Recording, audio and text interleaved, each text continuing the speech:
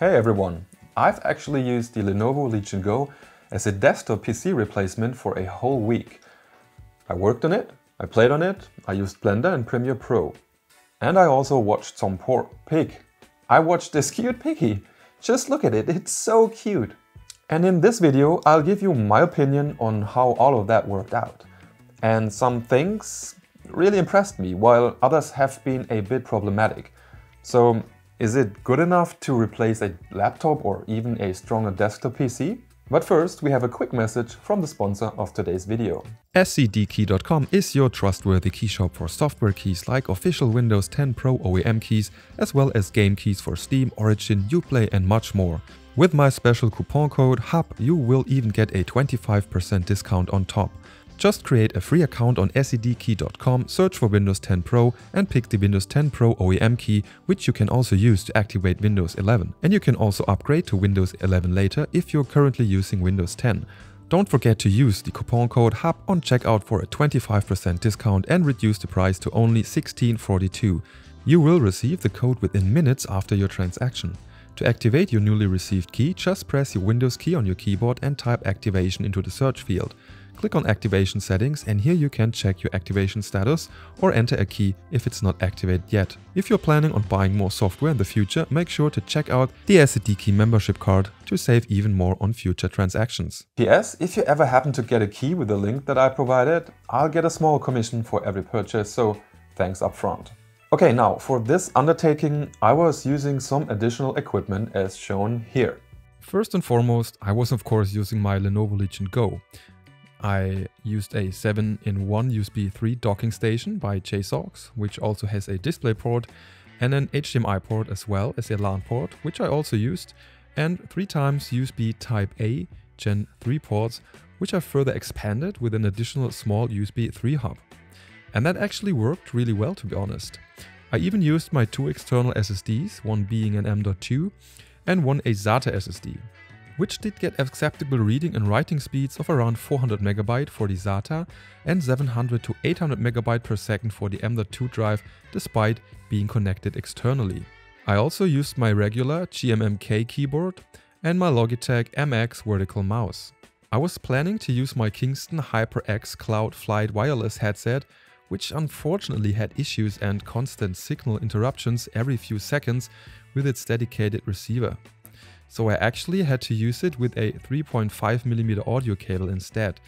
By the way, my Sony Bluetooth in-ear headphones work just fine, except you'll of course get the usual output delay for Bluetooth headsets of at least around 100 milliseconds, making it kinda unusable for games and even some video use cases if you're sensitive to that. Now with all that prepared, I installed all the software that I would need, configured my email client, copied all the files I was gonna use from my desktop PC, and kinda got really cozy with this tiny setup. Now my 2 monitors are a 4K 60Hz screen and a WQHD 144Hz screen as my main screen, for which I was only able to use 60Hz, and I guess that's because of the HDMI port of the JSOX docking station.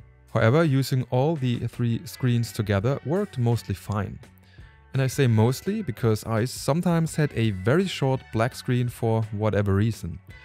And when the Legion Go turned off the screens to save energy, I had to manually turn on my Acer Predator WQHD monitor since it wouldn't get a signal otherwise. That's not a huge issue, but I thought that you should know that. So now, how does it feel using the Legion Go as a desktop replacement? Full disclosure up front, I kinda have a thing for only having weaker hardware which still allows you to do some work and even play some games. I just think there is something, I don't know if that's the right word, but cozy about it. It's hard to explain. I guess I just cherish that a lot, so I was really excited with this little experiment. Now I was actually playing some games on my WQHD monitor with the Lenovo Legion Go in its native resolution, and with a slower real-time building game like Anno 1800, that was actually quite nice overall. I did get some stuttering, especially in the beginning of my sessions, and of course when I was hovering over my biggest cities in a save game with a total population of around 450,000, but it was actually enjoyable, even on medium settings at WQHD. It's not as smooth as on my desktop with a recent Ryzen 7 and an RTX 4070, but I could play like that. Also testing Fortnite at medium settings with TSR at WQHD, I basically got a constant 60 FPS plus, and it was really doable while actually looking pretty good. Now, I was using my everyday mouse for this and not the integrated mouse in the right Legion Go controller, but I guess that most people would do that in such a setup. So that was actually a nice surprise to see that this was running so well. I was also checking out Blender for a while and built a small living room for a test to see how well it performs. But unfortunately, Blender is not able to use the Radeon RX 780M integrated GPU for its rendering and calculations. So it's totally relying on the Ryzen with its 8 cores and 16 threads, which of course is a fast CPU, but in Blender GPUs are just so much faster when it comes to showing your scene in the Cycles render engine and rendering the final image.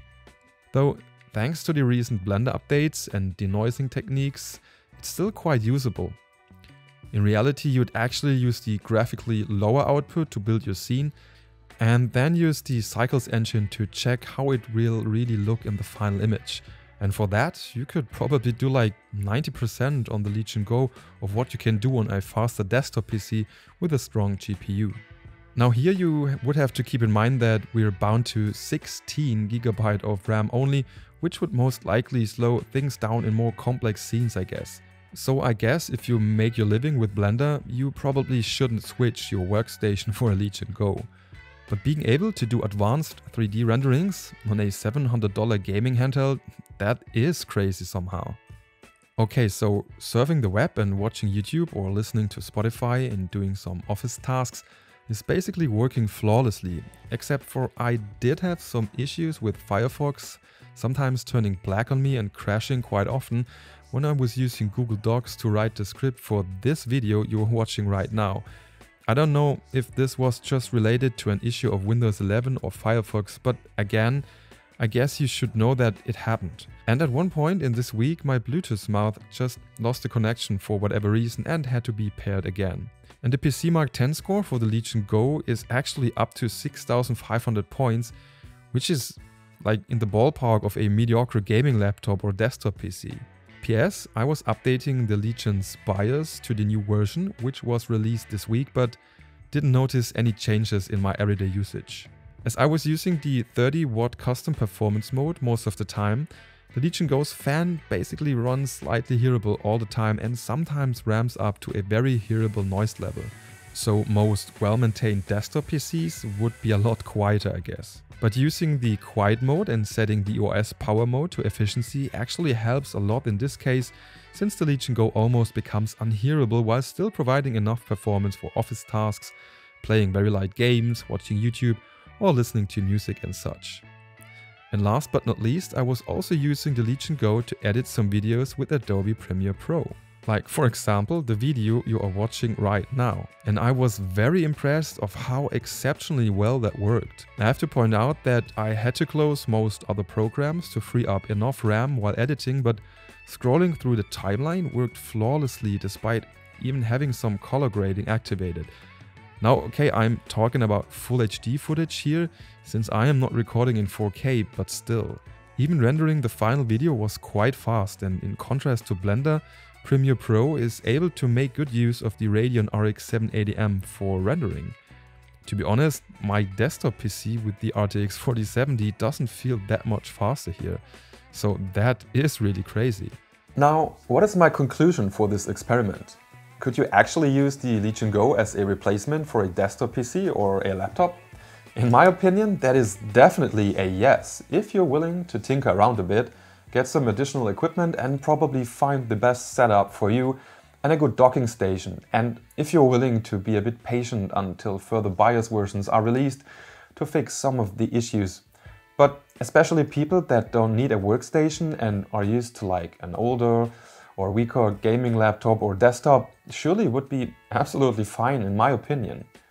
If I compare the experience directly with my desktop PC, I would say I would get around 85% of the speed and smoothness overall. And at this opportunity, I also want to point out that the overall power draw for the Legion Go is only around 30 to 40 watt for normal office usage compared to the usual 60 to 120 watt of a more powerful desktop PC. And that is all for today. If you liked the video, please leave a thumbs up and consider subscribing to the channel for more Lenovo Legion Go videos in the near future. Thanks for watching, see you next time, bye bye and tschüss.